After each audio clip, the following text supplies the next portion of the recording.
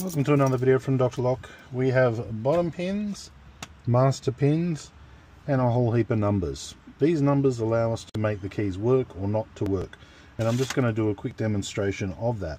So we want, these are all key numbers here, so we want two keys to work. So what I'm going to do is I'm going to, out of all of these keys, I'm only going to make two work by using the numbers. So I'm going to put in the corresponding pins here.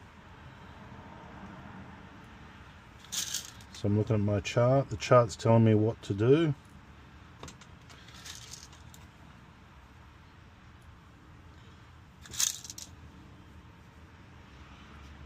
Dropping it in. Where are we?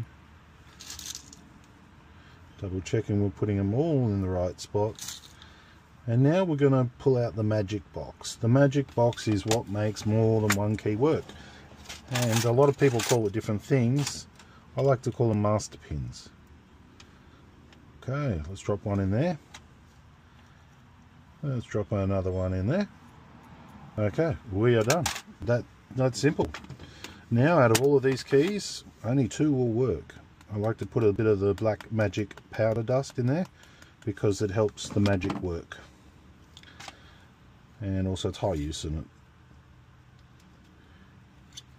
Just keeps it lubricated nice. Okay, let's go through. Alright, so this key here is a worker. Beautiful. Every other key is probably a non-worker. Let's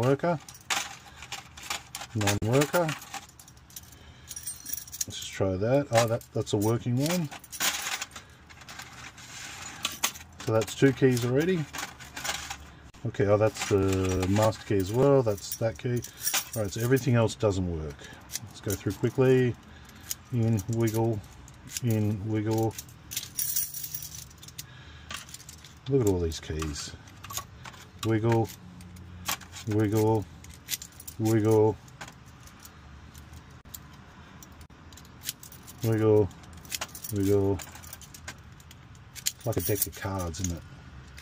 Wiggle, wiggle. Okay, we're good. So basically I could make one key work, 10 key work, 5 keys work, whichever way I want to do it. I just basically need to work out all the combinations, write down the codes, write down the sequence, rebuild the locks using the numbers. As we're not just dropping in pins, they're all precisely done to the exact specification, and if we do that we can make them work or not work. And that is my quick video introductory into master keying.